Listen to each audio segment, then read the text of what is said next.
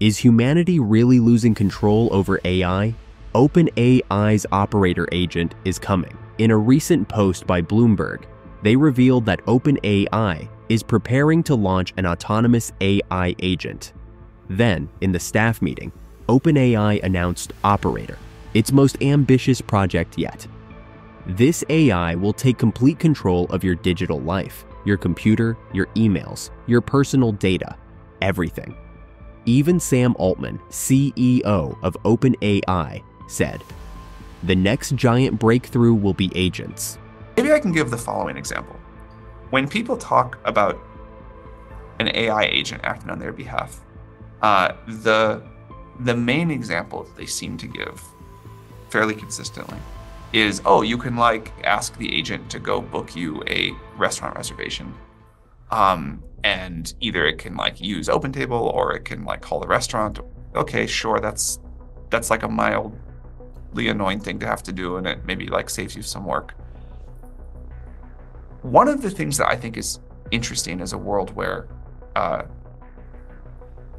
you can just do things that you wouldn't or couldn't do as a human. So what if instead of calling one restaurant to make a reservation, my agent would call me 300 and figure out which one had the best food for me or some special thing available or whatever. And then you would say, well, that's really annoying if your agent is calling 300 restaurants. But if it's an agent answering each of those 300 places, then no problem. And it can be this massively parallel thing that a human can't do. So that's a trivial example, but there are these limitations to human bandwidth that maybe these agents won't have. The category I think, though, is more interesting is not the one that people normally talk about, where you have this thing calling restaurants for you, but something that's more like a really smart senior coworker, where you can collaborate on a project with, and the agent can go do a 2-day task or 2-week task really well, and ping you when it has questions, but come back to you with a great work product. But what he revealed next shocked everyone in the AI community. Codenamed Operator is set to launch in January 2025, and it will perform tasks independently. Before that revelation, Chief Product Officer of OpenAI made an announcement saying, 2025 is going to be the year that agentic systems finally hit the mainstream. Are we losing control? OpenAI will first launch the Operator, first as a research preview and then through their developer tools. But the rest of us might need to wait because the consumer release is still under wraps. The most incredible thing about Operator is that it learns from your habits, adapts to your preferences, and customizes your entire digital environment. But why are they rushing this out? Well, because AI labs are under massive pressure. Their models are getting more expensive, improvements are slowing down, and they need a breakthrough. They're betting everything on autonomous agents being the next ChatGPT, a revolutionary product that justifies the billions they've poured into AI development. But the real question is, are they ready for what comes next? AI agent race. The race for AI domination just entered a new phase. While everyone was focused on chatbots, the tech giants secretly built something much more powerful. Anthropic struck first. Their AI system, Claude, can already control computers, move cursors, and write code in real time. Every click, every keystroke, performed by artificial intelligence.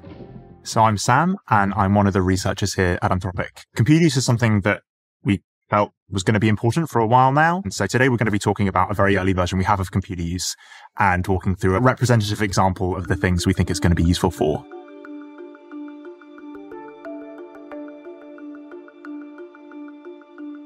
We're going to be going through a quick demo today.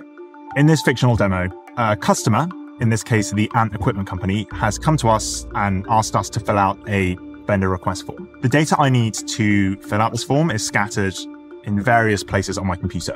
What we're going to do is ask Claude to look at the spreadsheet, check if Ant Equipment is in there, and if not, move over to the CRM and try and find some more information there. Once it has this data, Claude's going to then fill out the form for us and hopefully transfer the information across to the vendor form. First thing that's going to happen is Claude's going to start taking screenshots of my screen and quickly realizes that the Ant equipment company isn't actually in the spreadsheet. So the first thing it does is it swaps over to a CRM and searches for the company we're interested in.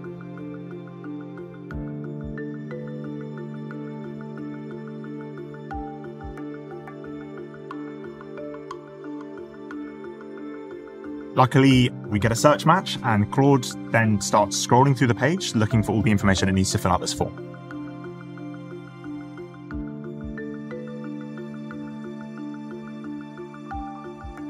Claude then autonomously starts transferring the information across without me having to do anything,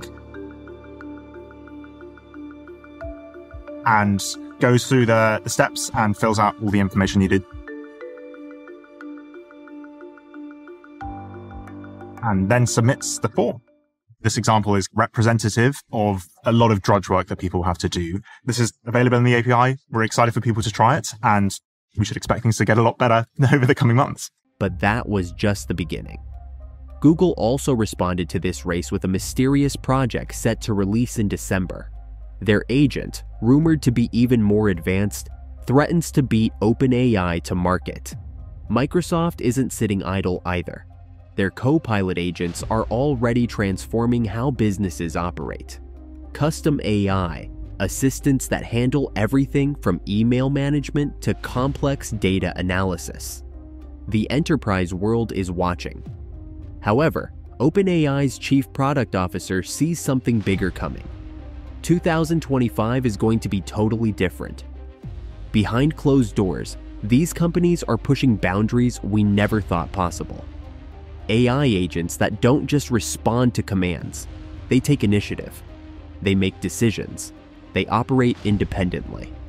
January 2025 marks the beginning. OpenAI's Operator will debut as a research preview, then through their API for developers. But that's just phase one. We're seeing glimpses of what's coming. Browser-based agents executing complex tasks. Voice systems making calls on your behalf. Background processes running 24/7, managing your digital life. The stakes higher than ever. These are billion-dollar bets on the future of human-computer interaction. Each company racing to be first, to be best, to change everything.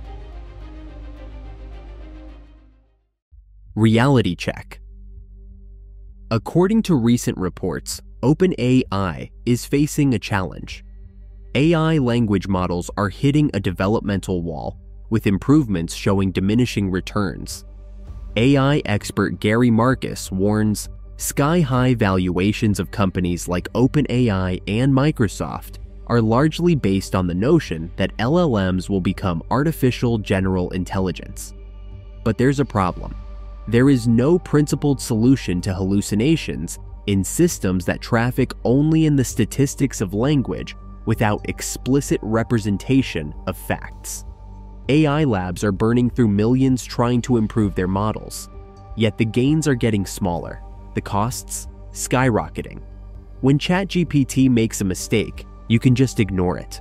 But when an AI agent controlling your computer makes a mistake, that's different, that's real, that's dangerous.